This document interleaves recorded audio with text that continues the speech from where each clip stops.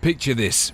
It's Monday morning and your boss has just emailed you saying, "Can we have a chat?" The 5 worst words in history, right? Well, after "Can we watch Strictly, Daddy?" But seriously, the last time this happened, it didn't end well. So this is clearly bad news. This is called ritualistic thinking, which is an example of what CBT is used to treat. Some of our automatic thought paths are really helpful. See a car coming, get out the way.